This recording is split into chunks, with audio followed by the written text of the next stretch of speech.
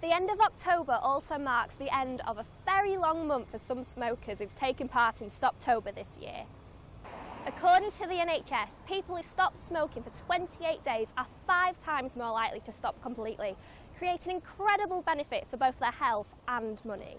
What has Stoptober been doing to encourage people to stop? All right, so Stoptober is in its 3rd year. Yes. It is a month-long national programme. It's encouraging people to try to quit for a month, because they feel if people can do it for a month, it will boost their confidence, yes, and they will then go on for longer-term quitting. And the best way to quit is to get some help from a stop smoking service. Yep.